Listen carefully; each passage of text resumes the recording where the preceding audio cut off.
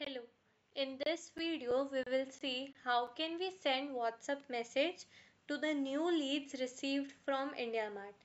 So in the automation builder, here for trigger, search IndiaMart and then click on new lead. Create new authentication. So enter label. For API key, go to IndiaMart. Here click on the settings icon and then click on account settings and then click on CRM API IndiaMart.com.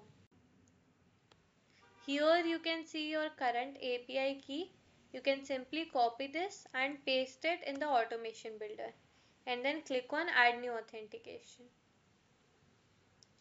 Select authentication from the drop down.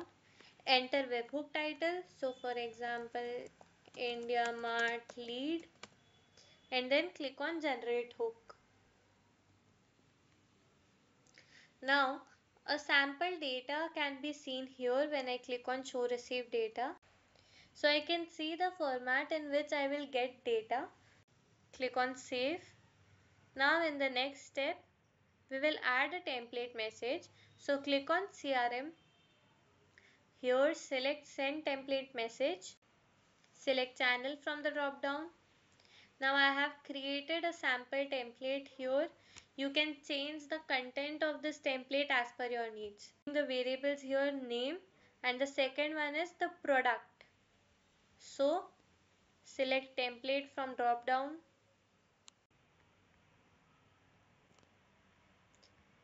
For WhatsApp number, as you can see, the sender mobile that I have contains plus and dash, which is not allowed. So we will use parse number here. Click on this. Select parse number. Now in between these brackets, we will simply map sender mobile. So what parse number does is, it keeps only number. Then map your body variables. So in my case, this is sender name and the second one is product name. So this is the query product name. And then click on save. Save this workflow and enable it. Thank you.